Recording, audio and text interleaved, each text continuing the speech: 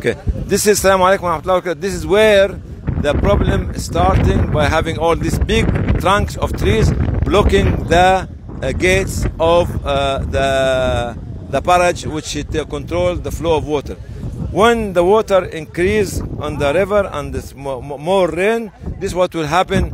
This area, all the land will be flooded, like we can see it nowadays. And this flood started about 2-3 weeks ago, and even it took us about 2 hours to drive from the airport to here to avoid the flooded road and to come here. But this is the remaining of the flood which came because of the blockage in this side by the trees. You can see how the solution here is not very difficult. It's more manual in a way. When you go and see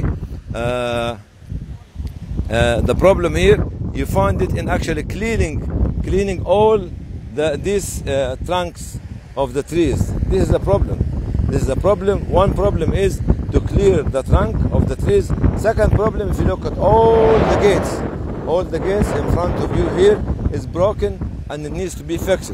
So first, what we need to clear the trees. Second, what we need is to build a new system and put new gates to control and to manage the water flow to the main river. See, this is the main river.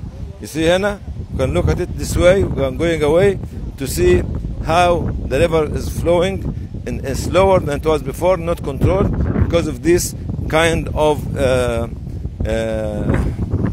trees blockage, the trunks of the trees blockage. This is a river in front of us here, and this is another area of flooding when actually the water was high.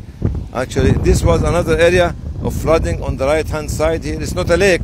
It's another area of flooding, and this will destroy the crops and destroy the houses. And this was happened about 2-3 weeks ago when actually the rainfall was very heavy. See now, it's a problem here. All the gates is broken, and all this woods is blocking the flow of the river, especially from there.